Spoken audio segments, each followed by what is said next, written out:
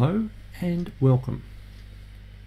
In this presentation I will look at interest-only loans, and as the name suggests, interest-only loans are where you pay only the interest owing on the loan.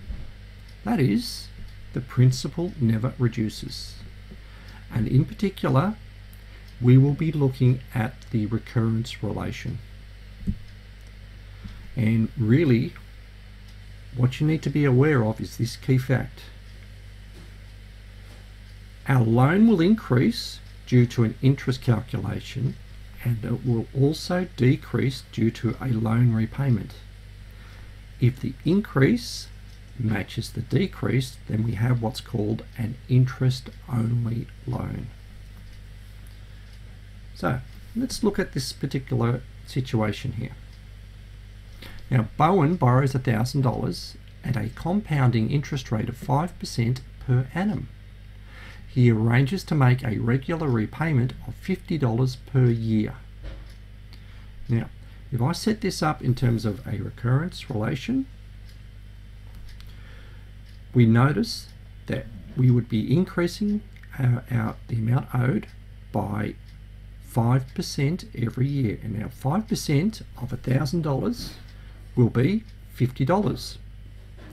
Also, we are reducing our outstanding balance by $50. So our payment equals the interest that's being charged. We have an interest-only loan. Now, the maths is fairly straightforward, and we'll go through an example. Now, Joy borrows $50,000 at 6% per annum, compounding monthly on an interest-only loan. Calculate the monthly repayment Joy must make to cover her interest charge. Now, effectively what I'm trying to say is my repayment, the D, must match my interest. So what I do is I go and calculate the interest. So D must equal, well, 6 divided by 12, well, there's 6% compounding monthly, so there's 12 months in a year. So 6 divided by 12, divide by 100, then multiply that by 50,000. Effectively, Joy needs to pay $250 in interest, and she just needs to keep paying that month after month after month, year after year. And at the end of her loan, her last repayment will be the $250 interest plus the $50,000 which she originally borrowed. A very, very useful taxation strategy when you wish to minimize your tax.